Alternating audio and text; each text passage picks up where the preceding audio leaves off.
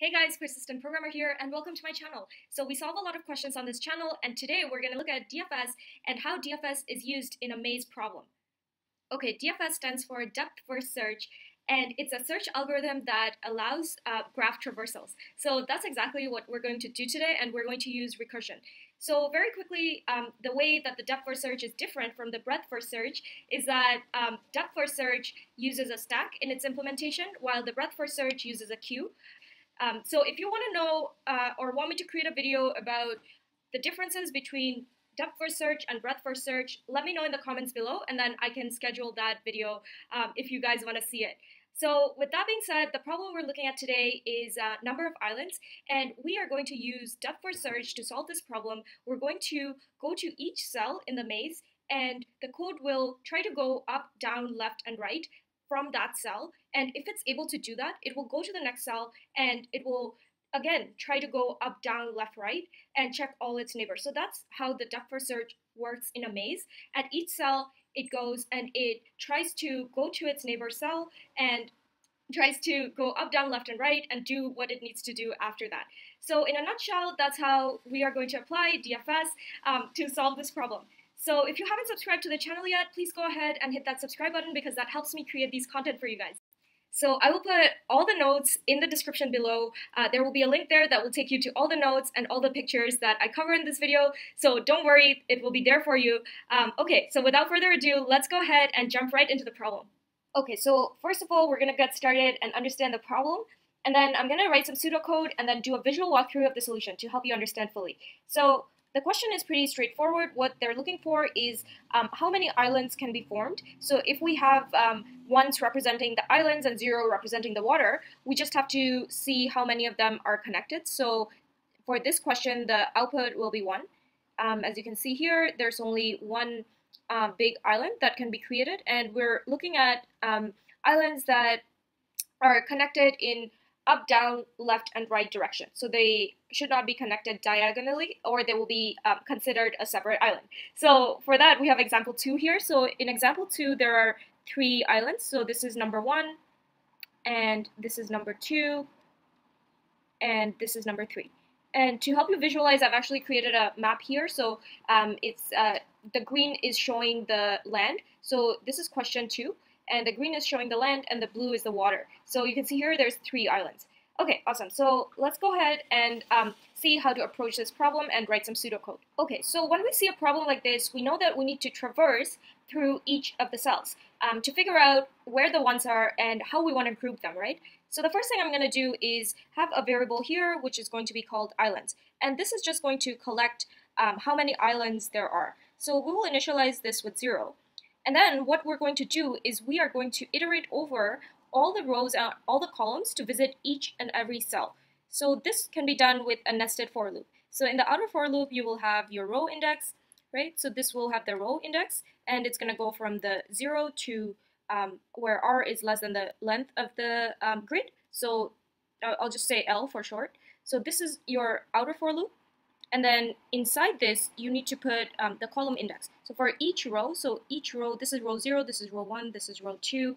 And for each row, you need to visit the column. So you need to visit 0, 0. So row 0, column index 0, right? So for that, you will say for, and then for every column index, go from 0 and go up to the length of the columns, right? So the length of the column is going to be, you can just grab this length by taking the first length of the first row, right? Because all of the columns have the same length. This is the first row, 0, right? So you can grab it that way.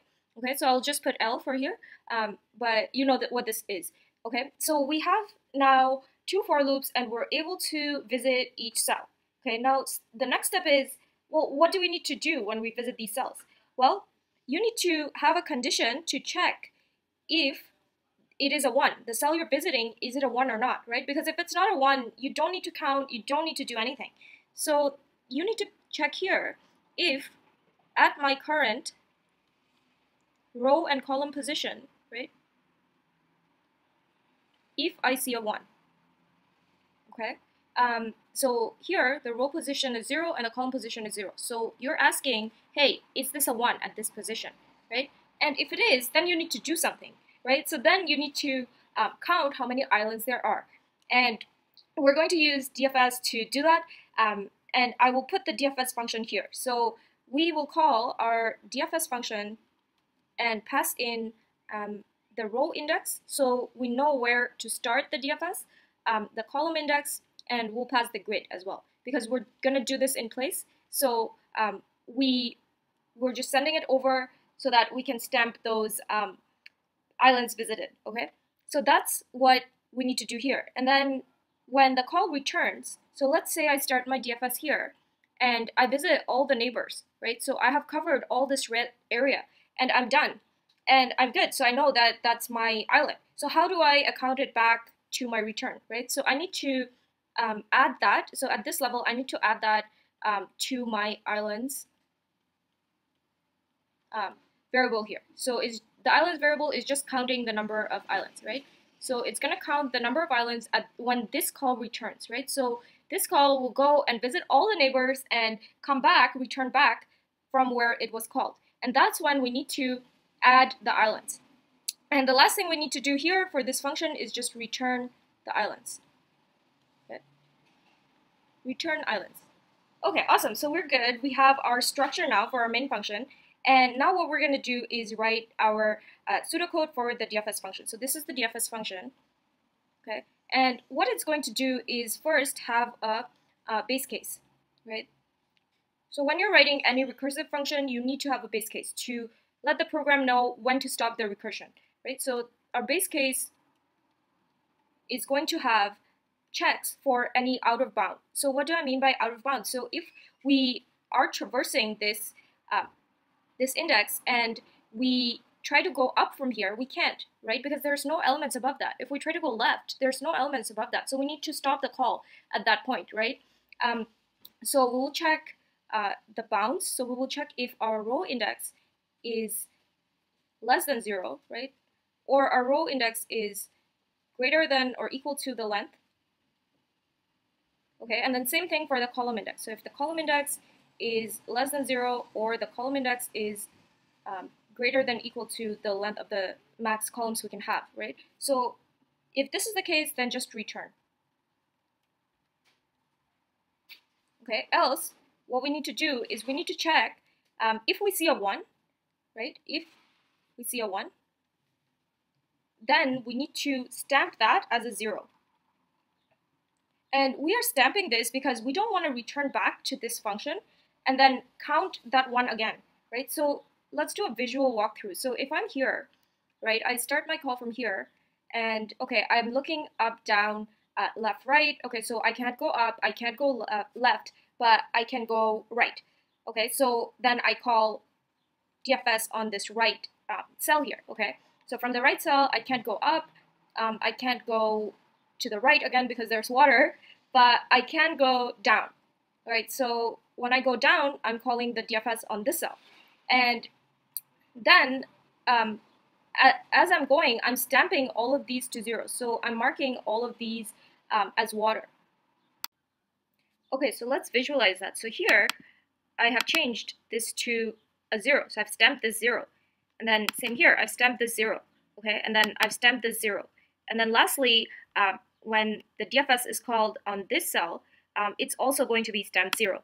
So this is the first return from the DFS function back here. And what it's going to do at this point is it's going to increment 1 to the island here, right? So this indicates that we have accounted for this 1 island, right? So that's how the DFS works. And in this for loop, this will still keep going, and it's not going to mark these again because it only looks for where grid in that row and column index is 1, but this is a 0 now because we have stamped and drowned those islands to indicate to our program that, hey, we're done accounting for this island. So that's why we're doing that.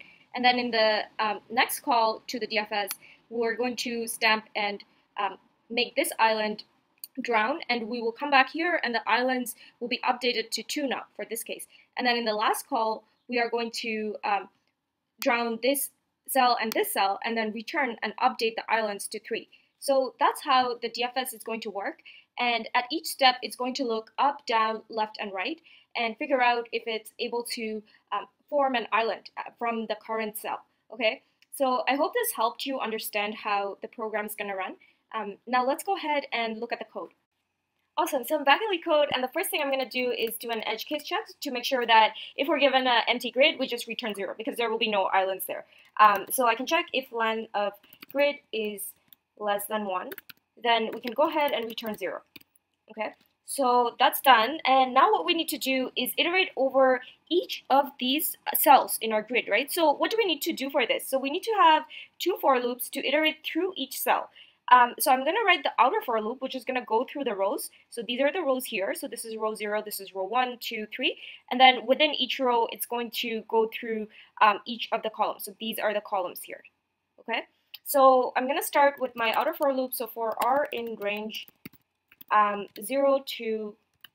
Okay, let me just grab the row length and column length here. So it's just easier for me to access them. So row length is going to be the length of the grid. And then the column length is going to be the length of the grid at index 0. So we're looking for this length here, right? So this is index 0. Okay, so now that we have that, we can say for r in range 0 to row length, so r will be our row index, and c will be our column index. So I will say for c in range 0 to column length. Okay, I'm missing a semicolon here. Okay, so this is how we're going to iterate through each cell in the loop. And then what we want to do here is check when to trigger our DFS function. So the trigger is when we see a 1, right? So when we encounter this 1, we want to trigger the DFS. So we will just write if grid at the index of row and column is equal to 1. Yeah, these are strings, so yeah, equal to 1. Then what we need to do is we'll call our DFS function, so I'm going to call that find.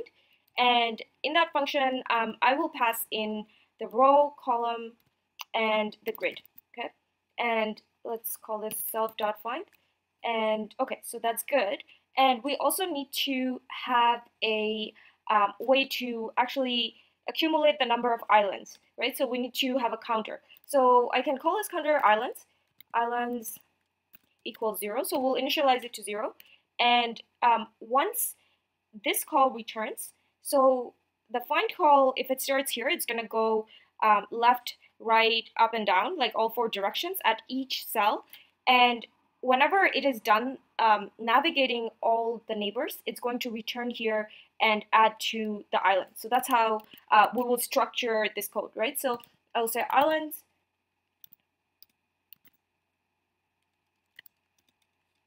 plus equals 1. So when it returns from this call, we know that it has identified an island. So that's how we're counting the islands. Okay, so this looks good, and the last thing we need to do is return the islands. Okay, great. Now what we're going to do is write our function for the find. So this is our DFS function, and I can say def find. So remember, this is the one we're calling to do the actual traversal and to sync the islands. And it's gonna have the same parameters. So it will have self. It's going to have row index, column index, and grid. Okay, awesome. So we have that here. Okay, looks like I have a typo here. This should be self. Okay, awesome. So what we want to do is write our base case. So I will say if the row index is less than 0, or the row is greater than or equal to the length of the grid. So these are just checking if our index is out of bounds. So if we're trying to access something that's over here, or is something that is greater than our last element, we just want to return because we cannot check over there, right? So it's going to give us an index out of bound error. Okay, so or if our column is out of bound, that's the next thing we're going to check. So if our column is less than 0, or our column is greater than equal to the length of the grid at index 0, right? So if these cases happen, we want the recursion to return. So we'll say return. Okay. Otherwise, we need to check if the spot we are at is also a 1. So I will say if grid at the index of row and column is equal to 1, then we're going to do the syncing. So we're going to stamp that place that, hey, I've already checked this, don't count it again in our for loops here, right? So we don't want to keep counting the ones that we have already grouped as an island. So that's why we need to stamp them as zeros, so we don't go and count them again. So I will say grid row column equals 0. Okay, so now we have drowned those ones that we have counted. And now the last thing we need to do is we want to go up, down, left, and right. So if I'm here, I'm going to try to go up. I can't. I will return. I will try to go to the left, and I can't. I will return.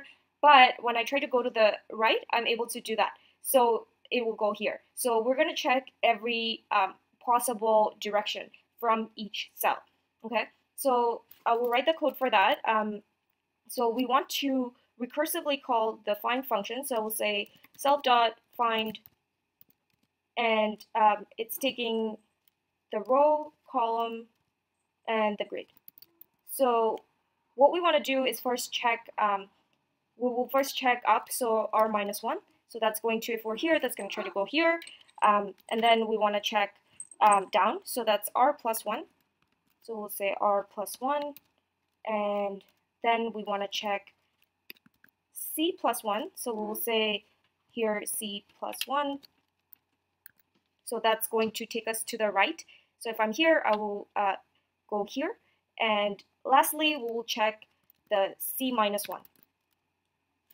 Okay, so that's gonna, that's gonna take me to the left. Okay, so this looks good. I'm just gonna run code and make sure there's no typos. Okay, so looks like it worked. All right, so let me go and submit. Awesome, yay, it works.